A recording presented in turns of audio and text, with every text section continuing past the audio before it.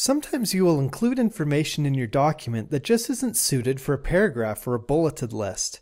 Take this course outline for example. There's a lot of information here, but placing it in a table makes the data easy to read and quick to understand. In this lesson, we will look at creating a table inside of our document and modifying it to fit our needs.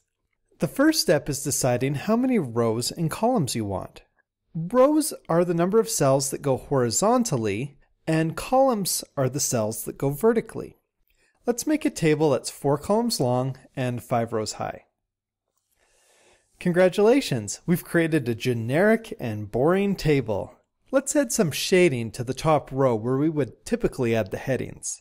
To do this, click and drag across the top row, then head back to the Table menu and select Table Properties. This window gives you control of how your table looks. You can change the border color and thickness, change the alignment, and set the background color. Click on the box under Cell Background and select a light gray. Now each cell on your top row is a nice shade of gray.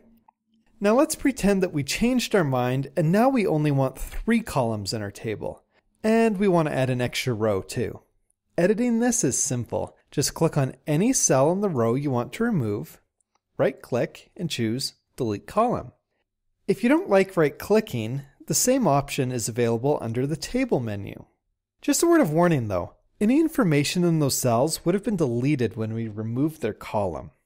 Okay, to add another row to the bottom of our table, we click on any bottom cell, right-click, and choose Insert Row Below.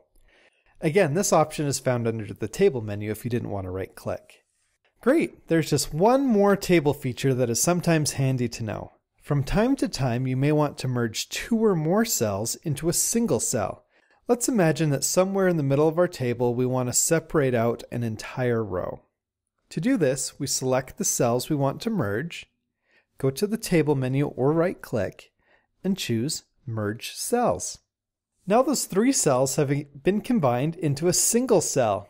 If we wanted, we could go back to our table properties and change the row to a nice light green background or something. Take some time to explore the different ways to format tables in Google Docs and include one in your next project. See you soon!